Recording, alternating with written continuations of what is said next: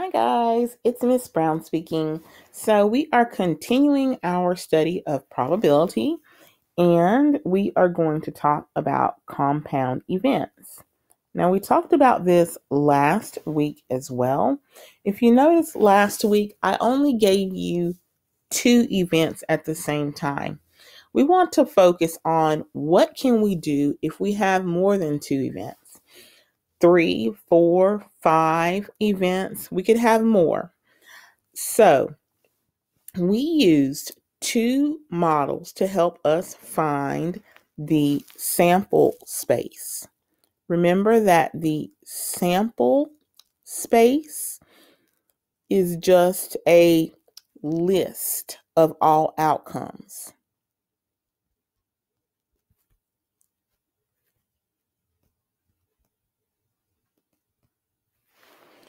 So the first thing I want to focus on is the table as a probability model. Now, there's an issue with the table. The table can only do two things at a time. So what you're going to find is we might have to make multiple tables when we start having more than two events. So today we're going to focus on spinning a spinner. The spinner has the colors red, blue, and yellow.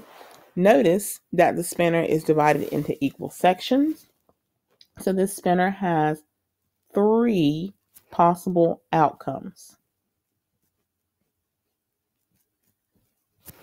And then we're going to put our hand in a bag and draw out a chip. And the chips are numbered 1, 2, or 3. So this bag has three possible outcomes. And then we're going to flip a coin. And of course, a coin has two sides, heads or tails. So this coin has two outcomes. So as I said, I'm going to use a table, and the table can only do two things at a time. So first, I'm going to focus on what happens when I spin my spinner and pull a chip out of the bag. Notice both of those have three outcomes. Therefore, I'm going to need a 3 by 3 table.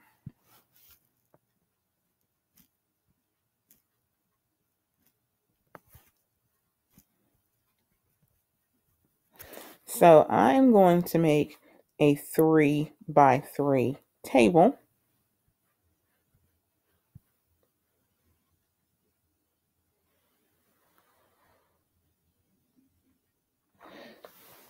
And I am going to let the top column represent, actually, I'm going to let the side represent red, blue, and yellow. So those are my 3 rows.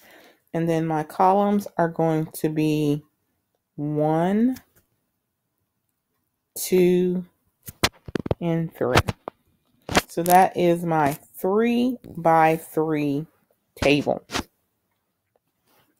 So this first cell would represent getting a red 1, red 2, red 3, then blue 1, blue 2, blue 3, yellow 1, yellow 2, and yellow 3. But here's the issue. We've only looked at the spinner and the bag. What about the coin? So now we're going to have to incorporate another table. Notice the table that we just made, the 3 by 3 table, has 9 possible outcomes. So our new table is going to be composed of what's happening in the table we just made plus flipping the coin. Therefore, our new table is going to have to be 9 by 2. Okay, so I'm going to try to make a 9 by 2 table.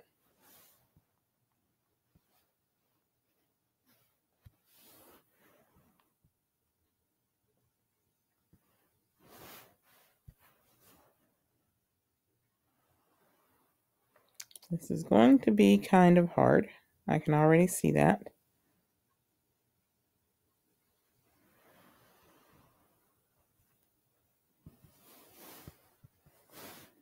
Okay, I think I'm going to have to go horizontal. And let me actually write in my headings first. So I'm going to take my headings straight from here. Okay, so that's going to be red 1, red 2, red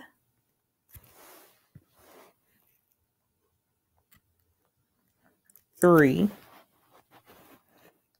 blue 1, blue 2, blue 3, yellow 1, yellow 2, and yellow 3. Okay, now let me draw my table.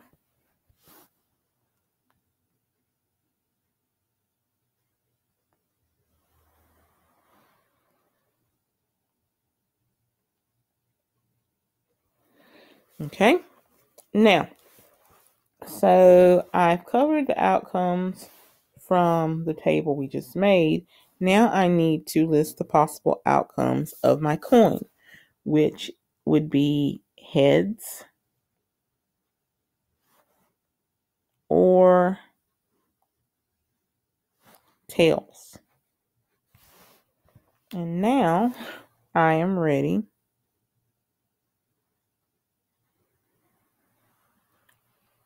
to list my sample space. Let me draw my cells in. 1, 2, 3, 4, 5, 6, 7, 8, 9. Okay. So this cell right here would be red 1 heads, red 1 tails, red 2 heads, red 2 tails, red 3 heads, red 3 tails, blue 1 heads, blue 1 tails, blue 2 heads, blue 2 tails, blue 3 heads, blue 3 tails, yellow 1 heads, yellow 1 tails, yellow 2 heads, yellow 2 tails, yellow 3 heads, yellow 3 tails. And that covers it. So notice that we have when we incorporate, when we incorporate the spinner, the pulling a chip out of the bag, and flipping a coin, we have 18 outcomes,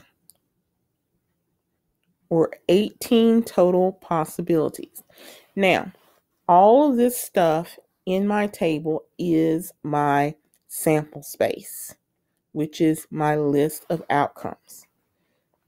Something else I want you to notice is that, remember we said we had 3 outcomes on the spinner that were possible, 3 outcomes in the bag that were possible, and 2 outcomes on the coin. Well, let's look at what happens if we multiply 3 times 3 times 2. Using order of operations, I'm going from left to right. 3 times 3 is 9. I still need to multiply that by 2. 9 times 2 is 18. And we came out with 18 outcomes. Okay, so we've been focusing on the table. Honestly, when I have something like this, I generally don't use a table. I generally use a tree diagram. So let's look at what this might look like if we do a tree diagram. The thing about a tree diagram is it's not like a table. It can handle more than 2 things at a time. It can really handle as many as you want. But tree diagrams tend to go everywhere. They will sprawl all across your paper, and you'll see what I mean here in a second. So let's look at what happens if I spin that spinner. If I spin that spinner, I can either get a red,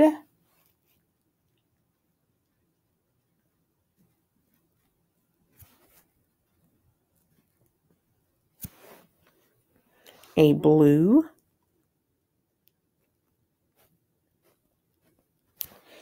or a yellow.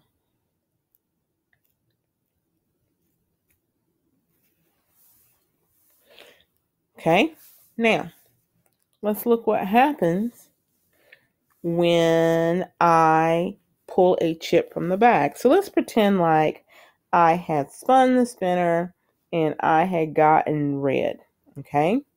And now I go to pull a chip out of the bag. Well, if I pull a chip out of the bag, I'm either going to pull a 1,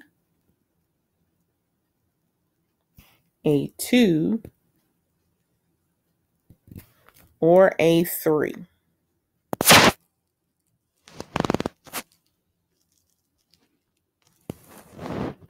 Well, let's pretend like I had spun the spinner, I got red, and then I pulled a chip, I pulled the number 1.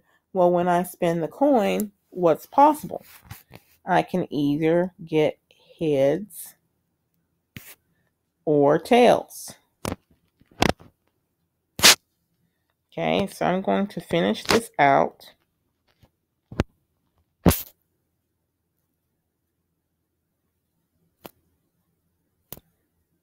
Now, that's just the possibilities for landing on red. What if I had landed on blue? Well, when I go to pull a chip, I'm going to either get a 1, a 2, or a 3. And then when I go to flip the coin, either heads or tails.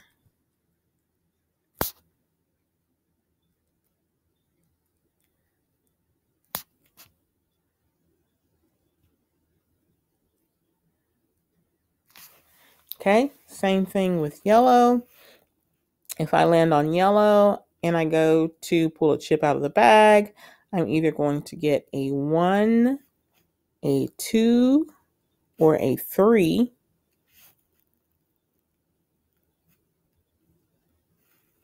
And when I go to flip my coin, I'm either going to get a heads or a tails.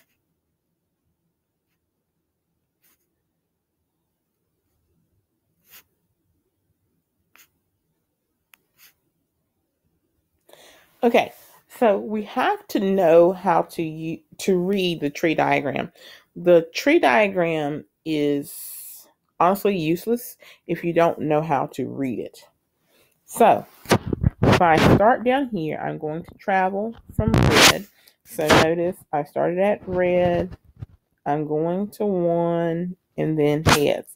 So that's red, 1, heads. Starting at red, 1, tails. That's red, 1, tails. Starting at red, 2, heads. That's red, 2, heads. Starting at red again, 2, tails. That's red, 2, tails. Starting at red, 3, heads. Red, 3, heads. Red, 3, tails. Okay, going over to blue. Blue, 1, heads. Again, blue, 1, tails.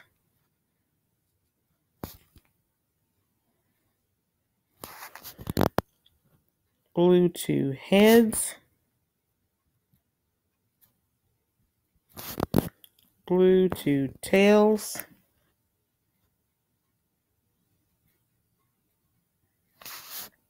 Blue, 3, heads. Blue, 3, tails.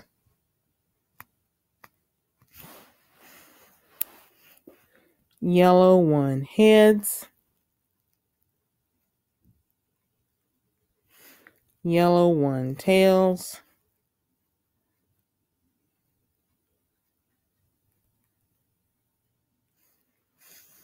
Yellow, 2, heads. Yellow, 2, tails. Yellow, 3, heads. Yellow, 3, tails. And we're done. So let's look at how many possible outcomes we had.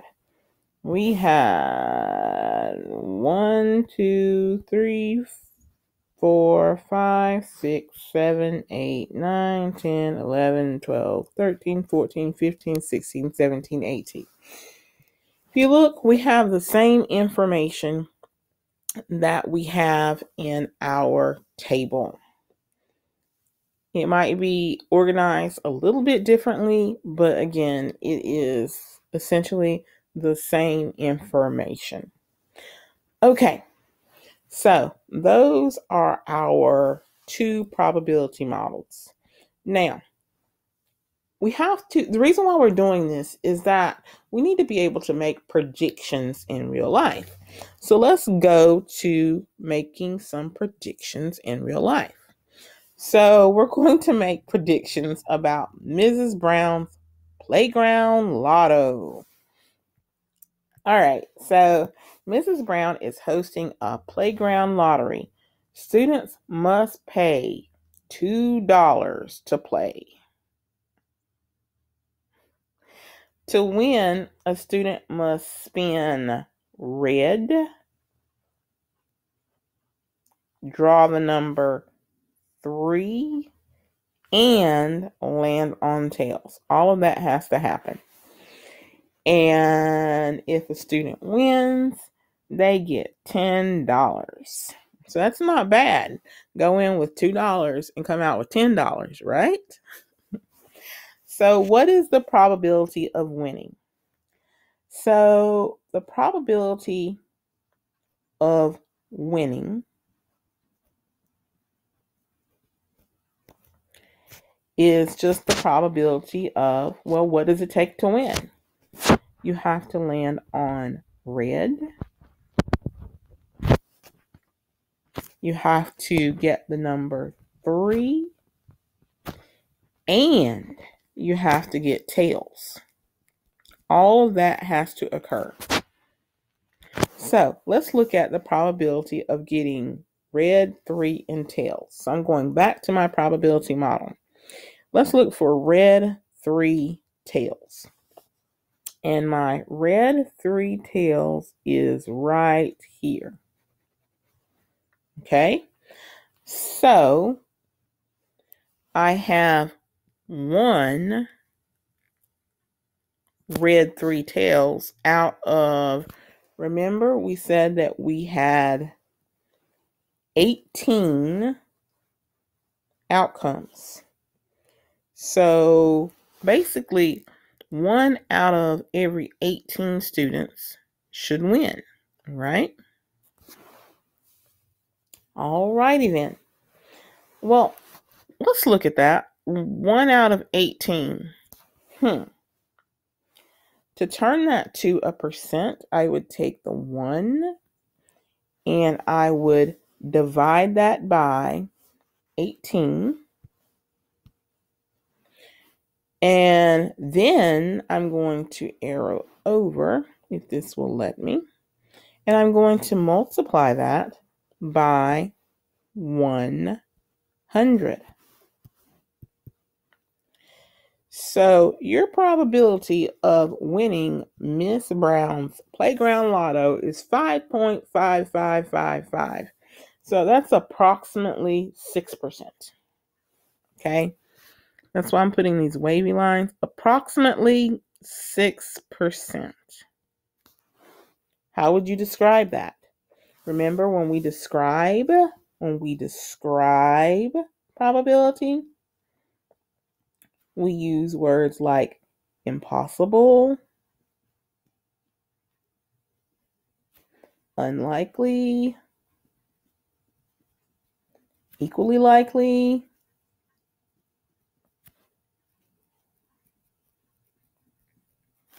likely,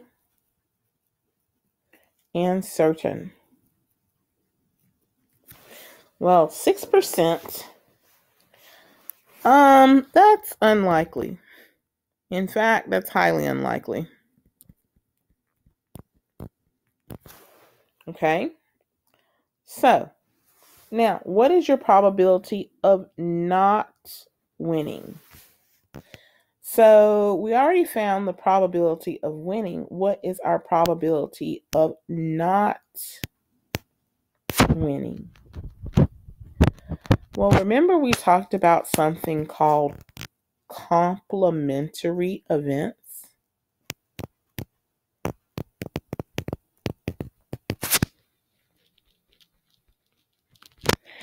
And we said that those complementary events sum to one whole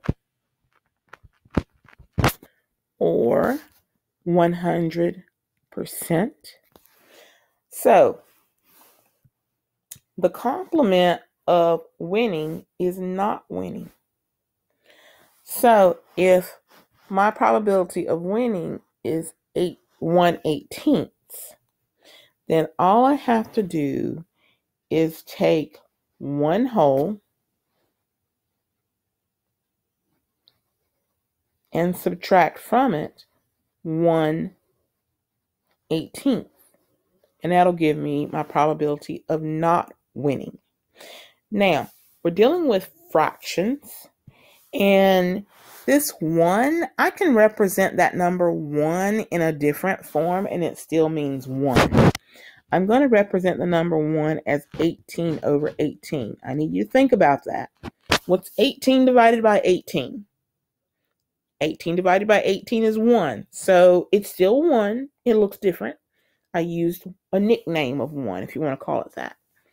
Okay, so I'm going to subtract, and that gives me 17/18. So my probability of winning is the probability of not winning is 17/18. So that means 17 out of 18 students will not win.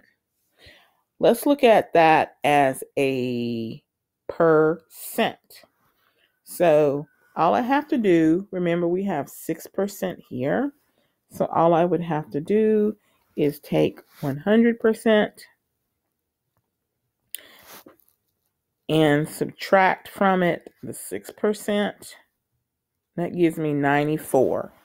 So 94% of students will not win.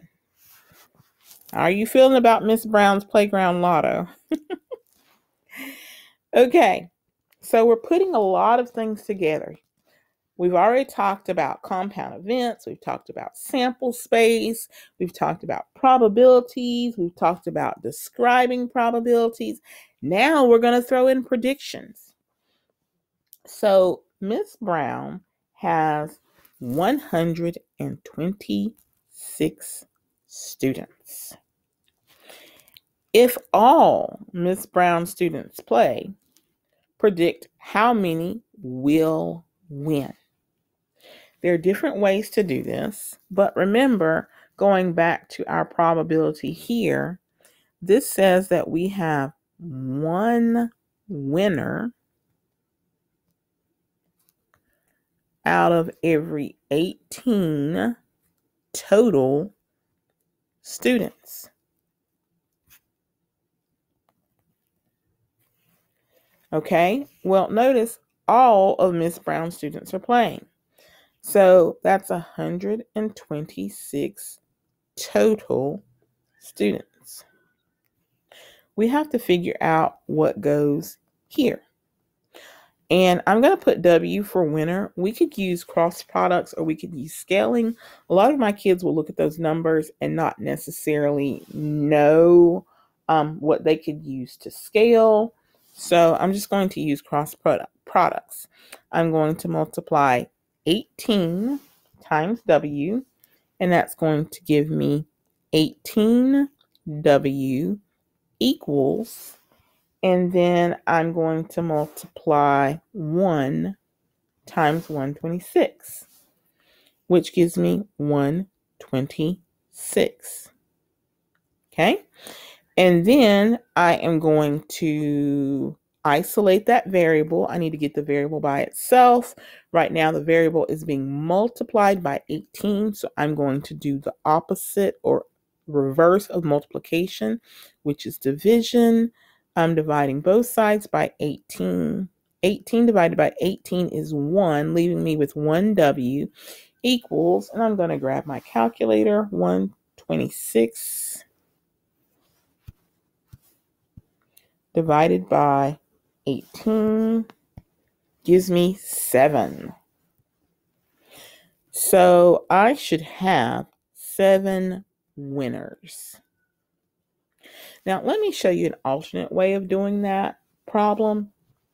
Notice, again, right here, when we have this 1/18th, that means 1/18th of all students will win. So all my students is 126. So 1/18th of 126 students will win. Well, remember the word of in math generally indicates multiplication. So I could go 118 times 126. I'm going to grab my handy dandy calculator, clear that out. I'm going to go 1 fraction button 18 arrow over, and remember of means multiplication, so I'm multiplying that by 126, and that still gives me 7. Okay, so that's an alternate way of doing that problem. That still tells me I should have 7 winners. Okay, so how much money will Miss Brown make? Well, let's think about this, or we're predicting. It's not definite, but we're predicting. Let's think about this. So Miss Brown has 126 students that are playing, right? How much did they pay to play? They paid $2 to play. Okay? So if we take 126 $126 and multiply that, or 126 students and multiply that by $2, that means there was a total of $252 collected from those students to play Miss Brown's Playground Lotto. Shame on Miss Brown. Now, we predict there will be 7 winners, right? So if we have 7 winners, and remember, the prize for winning is $10. So if we give all those winners $10, 7 times 10 is $70. So Miss Brown's going to have to give back $70. But wait a minute. Miss Brown took in $252, but she only gave back $70. So if we subtract 252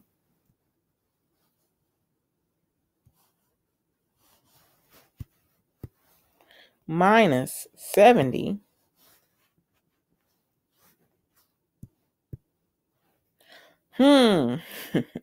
that means Miss Brown just earned $182 from her students. Not bad for a day's work, right? I don't know about Miss Brown. Thank you guys. Have a great day. Bye-bye.